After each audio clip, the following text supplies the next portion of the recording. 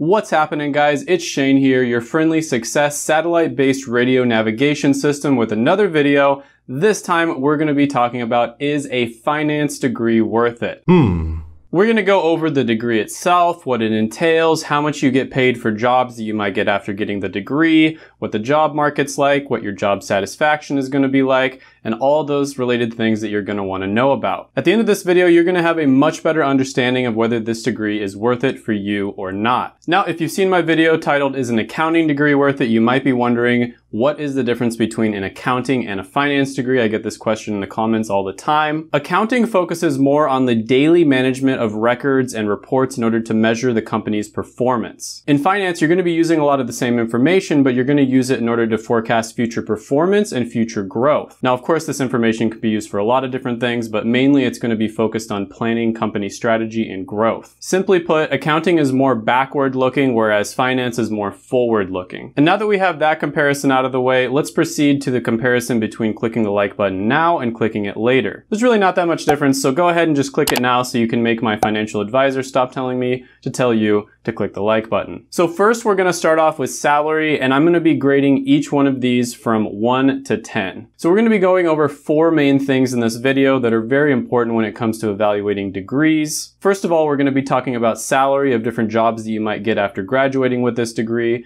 We're also going to go over the satisfaction that you might have in these different jobs. Then we're going to go on to the demand, and then lastly we're going to talk about certain X factors that might make it better or worse. So first, let's talk about salary. Now, very similar to accounting, you do have a lot of flexibility when it comes to what types of jobs and careers that you can go into after you get your degree. Now, some of the common careers that you're going to see over and over again when you do research are going to be personal financial advisor, financial manager, and then also financial analyst. Now, just overall with finance as a degree, one would expect to make around $55,000 a year in the first 5 years after graduating, and then nearly $100,000, about $98,600 a year after 10 years or more on average. But that's just in general what people who graduated with a finance degree reported. There's going to be a huge variation depending on what career that you go into. So financial analysts, for instance, are going to make $81,000 a year. There's 487,000 jobs available, and it's growing at 5%. For personal financial advisors, they're going to make $87,000 a year. There are a lot of things that aren't mentioned when it comes to these majors. A lot of the time you're going to be getting bonuses. Sometimes you might even be getting stock options. On top of this, you could work with a company, or you could start your own business where you'd make quite a bit more. Because of the commission-based structure in these careers, the money that you earn is going to depend quite a bit on how much you work and how hard you work. Now, out of the common jobs that you're going to see people with finance majors get, the highest paying one is definitely going to be a financial manager. They make around $129,000 a year. Now, another thing, and this is something that I talked about in the video where I talked about the careers that make the most millionaires, finance-related careers made up a significant portion of both the top 10% of earners as well as the top 1% of earners. And beyond that, they made up a significant portion of the top 0.99.5th percentile of earners. So the top earners in the United States of America. So this is what you would call a high risk, high reward degree, and the careers that you go into with this degree a lot of the time are going to be the same. Now, one thing I always like to mention is people who get business degrees and get some experience in the business world are going to be much more likely to be successful as entrepreneurs. I did a video on the degrees that create the most millionaires, and in that video, finance was one of the top 10 degrees. And a lot of the time, it's not just because of the fact that you can get really good jobs, but it's also because of the fact that it teaches you how to invest at a young age, and later on you're much more likely to become an entrepreneur, which is going to give you a much better chance of becoming a millionaire. So for all these reasons, I'm going to go ahead and give finance a 9.5 out of 10 rating when it comes to salary. Next, let's go ahead and talk about satisfaction. No, not that type of satisfaction. That's not what I'm talking about. With satisfaction, what I mean is the percentage of employees that are satisfied with their job, of course, and also I like to add in there the percentage of employees that think that their job has a lot of meaning, aka it gives a lot of value to the world. A high-paying career doesn't necessarily mean you're going to be satisfied with your job. It also doesn't mean you're going to have much value in your job just because of the fact that you earn a lot. Now, according to payscale.gov, jobs related to finance, like personal financial advisor, financial manager, etc., are going to have an average or below average score when it comes to meaning. Personal financial planning, aka personal financial advisor, is going to have the highest meaning score when it comes to all the finance-related careers. However, However, as you can see, most of them have a score of 50% or even below 50%. Now, this is really low when you compare it to healthcare related degrees or education degrees. However, meaning isn't the end all be all. Everybody's different, and meaning and job satisfaction are going to be different for everyone out there. There are many careers out there that are extremely meaningful, for instance, medical doctors, for instance, where there's a lot of people who are absolutely miserable doing it just because they're not a good fit for the job. So that's why we don't just look at meaning, we also want to look at overall job satisfaction. Out of the 3 careers that we mentioned, a higher than average percentage of them would say that they're overall satisfied with their job. Now, this could be because of a bunch of different reasons, but one of them, for instance, would be that the high salary sometimes can compensate for the lack of meaning in someone's career. It could also mean that although the career itself doesn't have very much meaning, they enjoy doing the job. And this makes sense. I mean, if somebody paid me to play video games all day long,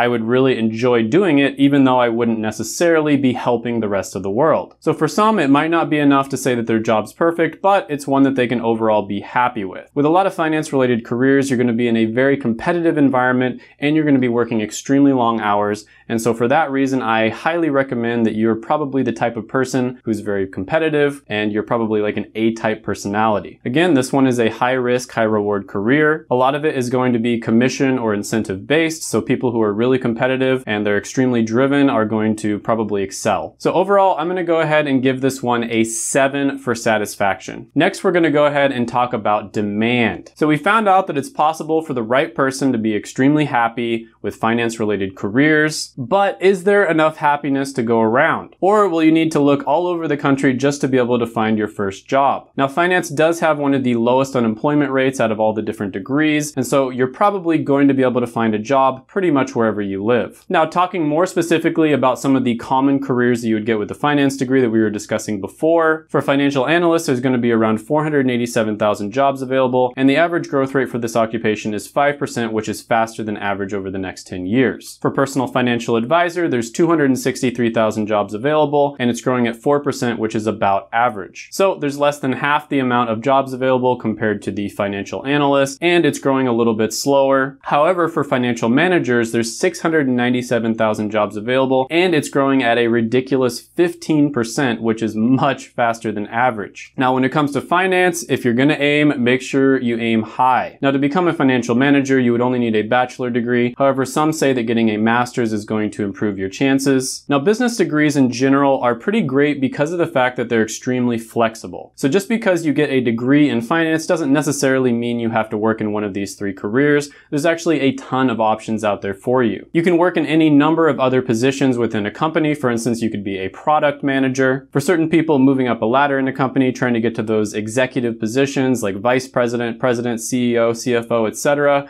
is what's going to make them happy. Now, on top of that, I've mentioned this before, but business degrees are much more likely to be successful when it comes to opening their own business later on down the line. So there's a ton of flexibility here. It really doesn't matter what industry you go into or what business you try to work for. Pretty much everyone is going to be hiring business majors, and pretty much everyone is going to be hiring people who have finance skills. So overall, it might be a little bit difficult for you to get your very first job. That's always the toughest part. Once you get your foot in the door, you get your first job, you get your first 2 years of experience. After that, it's going to be relatively smooth sailing, but I would give this one an overall score of 8 for demand. Now let's talk about X factors. Now, having a degree in finance, working in finance in general, can come with a lot of financial freedom. First of all, if you major in finance, you're very likely going to be someone who is going to be investing at a young age. Most people don't start investing until their 30s, sometimes even 40s. They don't even start thinking about retirement and thinking about saving their money and investing it instead of just spending it. So if you start investing in your 20s, you're way, way, way ahead of the curve. On top of this, you're going to be looking at financial markets all the time, and so there's a very good chance that you're going to recognize certain opportunities, and that might lead you to starting a business or just getting a job in a certain industry that you think is going to do really well. So the diversity of knowledge and expertise is one of the things that makes this degree very interesting. You see all these different investing and finance related channels popping up on YouTube,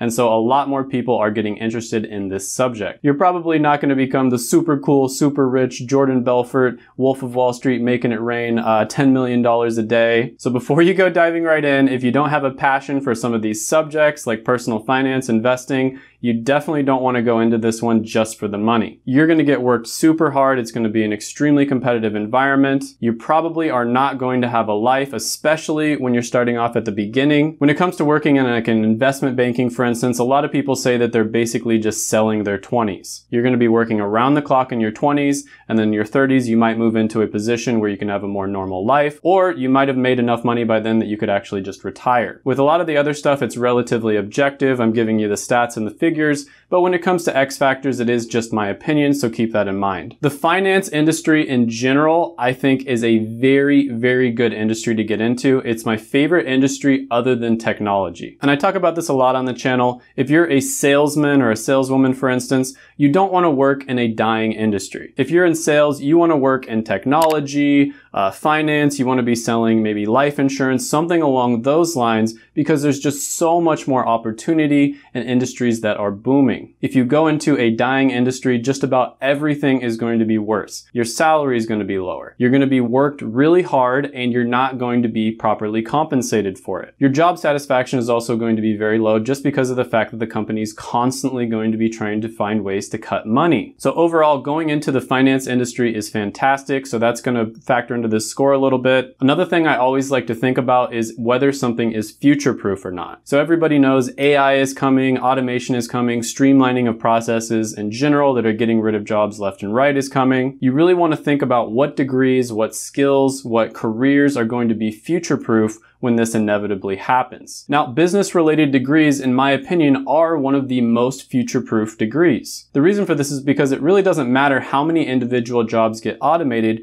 you're always going to have people with business skills. People who make decisions in companies, people who look at the numbers, people who analyze the data, etc. And as I mentioned before, business-related degrees are extremely flexible. In fact, I'd say they're probably the most flexible out of all the different types of degrees. So if by chance your job does end up getting automated, there's a very good chance that the skills that you learned from that job will be able to transfer over to another job that maybe doesn't even exist right now. I also mentioned before how finance was one of the degrees that created the most millionaires, and that could be for so many different reasons, and it could have happened in so many different ways, but that's kind of the point when it comes to finance. It could have been that they got a really good high-paying job, like they became an executive, for instance. It could have been that they ended up starting their own business. It also could have been that they were just extremely smart when it comes to investing. They started investing at a young age, and so therefore they were easily able to become a millionaire. So overall, I'm going to go ahead and give finance a 10 for X factor. So I'm going to go over the pros and cons really quickly. So some of the pros, there's a ton of money when it comes to finance. They make high salaries in general, and there's an opportunity to make ridiculously high salaries if you're an extremely competitive, kind of A-type personality who can make it that far. It's just a fact. You make a lot of money when it comes to dealing with matters that are related to money. Then after you acquire more experience and you get a few years under your belt, you might find yourself making even more money than that. This is one of those rare careers that's incentive-based, and so you're not really exchanging your time for money, you're actually exchanging your work for money. So the harder you work, in some cases probably the luckier you get, the more money you can make. The second thing is flexibility. I talked about this before, an extremely flexible degree, so many different career paths you can take, so many industries you can work in, so many different occupations you can go into, and a lot of them are going to be high paying and in demand. Another thing is the demand. There's pretty high demand for this degree. There's going to be a lot of opportunities out there, and unlike a lot of degrees out there, you're probably not going to even have to leave your own city. Although if you want to go for the really high paying jobs, you're probably going to have to move to somewhere like New York. And the projected growth for finance related careers is either as fast as average or at the very least average. Now the cons, there's going to be a really big one, and that is going to be stress. I was looking this up online, and as you guys know, I've done hundreds, if not thousands of hours of research by now on different careers and different degrees. And I always look on different forums, for instance, just to see what people are saying. And I noticed that out of a lot of careers and a lot of degrees I look at, this is one of the more stressful ones. A lot of the time you're going to be working like 80 hours a week. You're not going to have a life, especially if you're going for the really high paying jobs. So if you're someone who wants more of a work-life balance, which is totally okay. I'm somebody who likes having a work-life balance, for instance. I would much rather have that then make like twice as much. If you're in that category, finance might not be the best degree for you, although there are some careers out there in finance that aren't as heavy when it comes to the workload. Another con here is there's going to be years of continuing education depending on what career you go into. So for instance, if you're going for a CFA, this is a really difficult exam that a lot of people have to go into if they're financial analysts. People are going to dedicate hundreds and hundreds of hours in order to pass this exam. It's extremely difficult. Then once you pass the exams, guess what? There's going to be a lot more continuing education and a lot more things that you have to learn. The learning is never going to end. The market is always going to be changing continuously, and so you are going to have to change with the market itself. You're going to have to be very adaptable and willing to learn new skills. Now this might be positive for some and negative for others. Definitely a negative for me. That's why I put it in the negative column, right? Don't get me wrong, I like learning new stuff, but I don't want to be forced into a situation where I have to constantly be studying and not be getting paid for that studying in my hours that I have off. I want that to be an option, not something that I have to do. Now, considering everything that I said in this video, adding all of the scores up and dividing by 4, I would give finance an overall score of about 8.6 out of 10. It's a lot of advantages to getting a degree in finance. It's not always going to be an easy road. Everything is subjective. For some people, this might be like a 1 out of 10. It might be the worst degree, the worst careers that you could ever get into. And for some people, this might be like an 11 out of 10. Best career ever. You love that super competitive environment where you get to work 80 to 100 hours a week. That's why it's so important that you always do your research, look into it for yourself. If you're interested in a certain career, for instance, I would really recommend contacting people who are currently doing that career. You can do that on Facebook, LinkedIn. You can reach out through your own personal network. You can even cold call people. Just open up your, local phone book. Always be really nice. Always be very respectful of their time because everybody's really busy, especially people who went into the finance industry. Not everybody is going to want to talk to, but if you do enough, you're going to find somebody who will talk to you and you will be able to get a really good idea what the career is like, and they'll be able to give you good advice. Then at that point, you can reverse engineer it and figure out what steps that you would have to take in order to get to that career. Sometimes that will involve getting a finance degree. Sometimes it will involve getting a finance degree and then maybe an MBA. Sometimes it will involve going to a certain school instead of another school. There's a lot of different variations there, and that's why it's so important that you do your research up front. So consider the pros and cons that I mentioned. Think about other things that I talked about in the video. Do your own research and then figure out whether it's a good fit for you or not. As always, don't forget to smash the like button, hit the subscribe button, ring the notification bell, comment down below any thoughts, comments, criticisms, etc. that you have on the video. And before you go, make sure to check out my other videos right here. I made them just for you.